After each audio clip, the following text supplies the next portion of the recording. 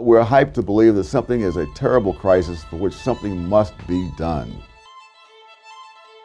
In his 1996 book, The Vision of the Anointed, the economist Thomas Sowell sketched out a pattern that many of the crusading movements of the 20th century have followed. First, they identify a great danger to society, followed by an urgent need for government action to avert impending catastrophe. A new book by Jonathan Haidt, the social psychologist and NYU professor, argues that the government must regulate social media because it's causing a teen mental health crisis. Haidt is, in many ways, a model researcher because of his rigor, transparency, and openness to dissent. On this issue, however, he fits neatly into Sowell's framework.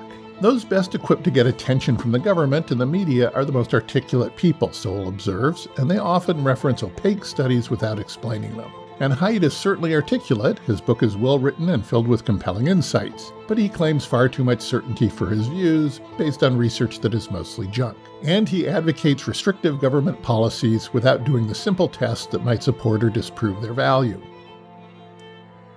I believe we're now going to have remote testimony from Professor Haidt. I have links to 2 collaborative Google documents where I've invited other experts to critique, to say, what are we missing? Academic studies often make use of statistical techniques that are hard for the average person to decipher, which is a shame because most published research findings are false, as Stanford's John Ioannidis argued in a 2005 paper. Ioannidis wasn't just referencing the many scandals of fabricated data, conscious or unconscious bias, and misrepresented findings. Even top researchers at elite institutions have been guilty of statistical malpractice. Peer review is worse than useless, better at enforcing conventional wisdom and discouraging skepticism than weeding out substandard or fraudulent work. Academics face strong pressure to publish flawed research. Few have the skill and drive to produce high-quality publications at the rate required by university hiring and tenure review committees. Even the best researchers resort to doing some easy, low-quality studies. Bad studies tend to be the most newsworthy and the most policy relevant. Many of the papers Haidt compiled contain coding errors, inappropriate statistics, and other issues. Most downloaded some data of little relevance, either cheap to generate, like surveying your sophomore psychology students, or data collected for a different purpose, and analyze it with an off-the-shelf statistical approach. Haidt cites 476 studies in his book, which might seem to represent an overwhelming case, but 2/3 of them were published before 2010 or before the period that Haidt focuses on in the book. Only 22 of them have data on either heavy social media use or serious mental issues among adolescents, and none have data on both. There are a few good studies cited in the book, for example one co-authored by psychologist Jean Twenge that uses a large and carefully selected sample with a high response rate. It employs exploratory data analysis rather than cookbook statistical routines. Unfortunately for Haidt, the study undercuts his claim. The authors did find that heavy television watchers, video game players, and computer and phone users were less happy. But the similar graphs for these 4 ways of spending time suggest a specific activity didn't matter. The study actually suggests that spending an excessive amount of time in front of any one type of screen isn't healthy, not that there's anything uniquely dangerous about social media. An example of a bad study that Haidt cites in his book is one that paid $15 each to 1,787 self-selected internet respondents aged 19 to 32 to answer 15 minutes worth of questions online. Few were likely to have been teenage girls, and there's no reason to expect any were depressed teenage girls who use social media. In fact, I couldn't find any studies in Haidt's compendium that spent substantive time interviewing any depressed teenage girls or heavy social media users.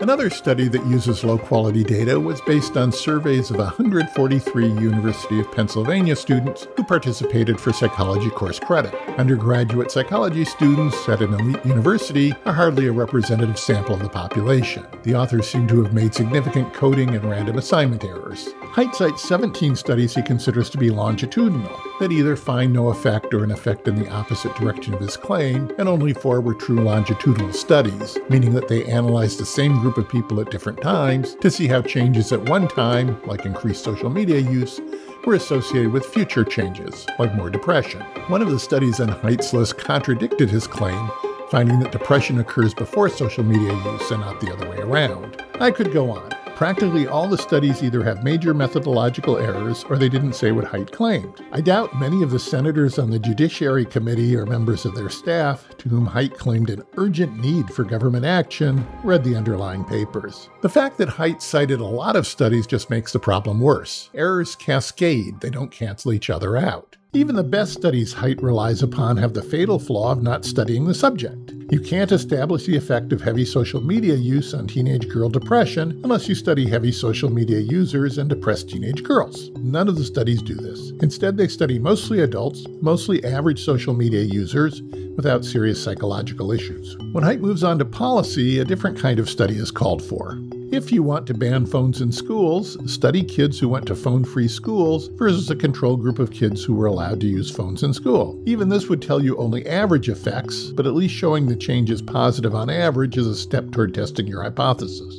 To be fair, Haidt does have some solid policy proposals that don't suffer from this flaw. When he argues government should stop criminalizing free play, or internet companies should insist on more reliable age verification, which parents are requesting, he doesn't need studies. When Haidt first presented his argument on Substack, I critiqued the studies he cited, and he responded by suggesting I have impossibly high standards for proof, and that the consensus of hundreds of researchers studying related issues is strong enough to justify policy actions. My objection is that the researchers whose work Haidt relies on didn't bother to talk to teenagers who are heavy social media users and who are in treatment for depression. Based on poor quality studies, he wants the government to dictate to parents how to raise their children, overruling the judgments of those who are intimately acquainted with the individuals involved. Some have argued that it's obvious that social media is causing depression in teenage girls. It may be a contributing factor, but the purpose of social science research is not to confirm, but to challenge our knee-jerk assumptions because reality is so complicated. The proper scientific approach is to try to falsify that hypothesis.